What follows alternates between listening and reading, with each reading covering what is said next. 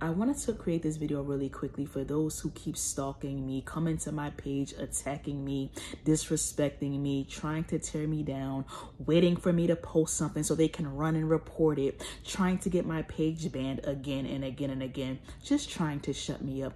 This video is for you. It's all fun and games now, but it's not going to be funny at all when you learn that I am your God, the God who created you, who has come down here in the flesh to be your last and only hope.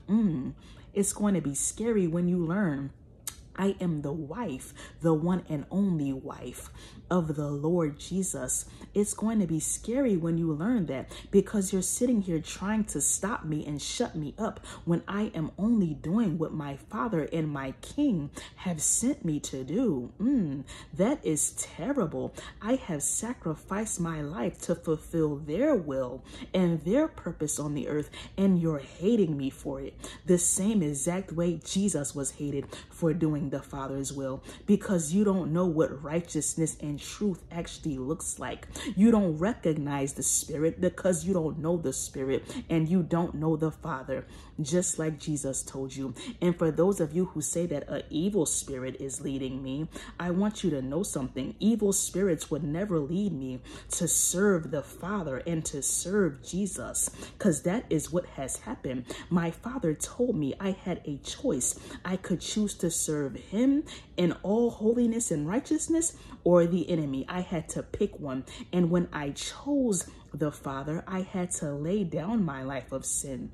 I sacrificed my life of sin to live in holiness. When I used to have sex and get drunk and smoke weed and party and turn up, sleeping around, and all those things I used to do, I gave that up to be perfect from sin and be righteous, to carry the spirits of God, to be the temple of the Most High God, to speak for him upon the earth, to reign for him upon the earth, to bring his truth upon this earth. This is a sacrifice. I am submitting myself to my God, and you are hating me for that. Satan would never have me living for Jesus. Satan would have me living in sin. That's what the evil spirits would do. Just like Jesus told you, he that is not against us is with us. Leave him alone. But you cannot recognize my truth, even though everything I am is written in prophecy. Prophecy spoke about someone coming in these last days with fire in his eyes, with a sharp sword coming out of his mouth, that with it he should smite the nations. Prophecy spoke about someone coming with vengeance, terrible vengeance. Prophecy spoke about someone coming to be the hope for the children of Israel, and only the children of Israel, not the world. Read the prophecy. The prophecy spoke about someone coming to repay the enemies of the children of Israel, to repay the children's children for the things that their fathers have done to my innocent babies. Oh yes, the prophecy spoke about all these things that are being done through me. Just because you choose to ignore the prophecy and overlook the prophecy, that has nothing to do with me. That's between you and the Most High Creator. But know and understand something. I came as a thief for a reason.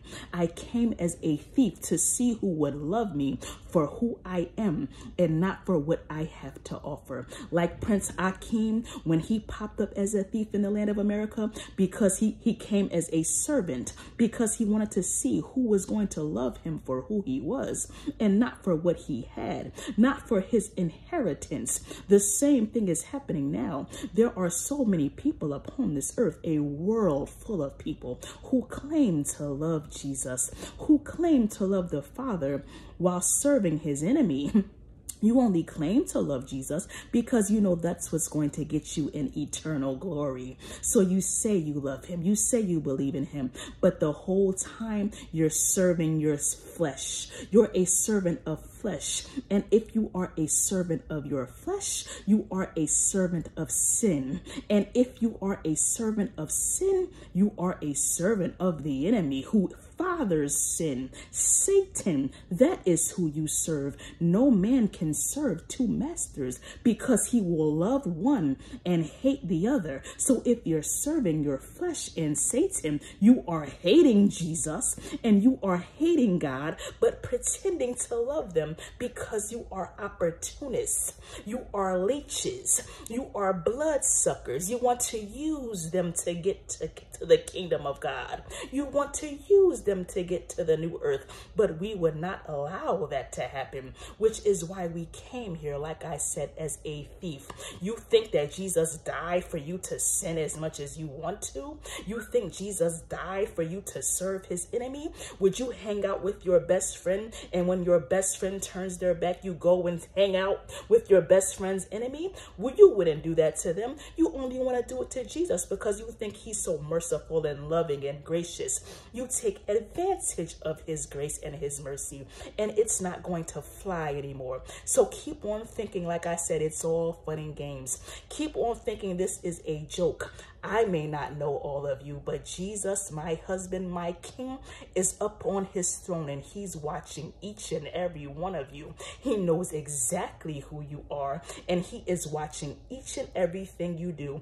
And I promise you that you are going to reap each and everything that you have sown. And that is a promise from the Almighty God. Get ready.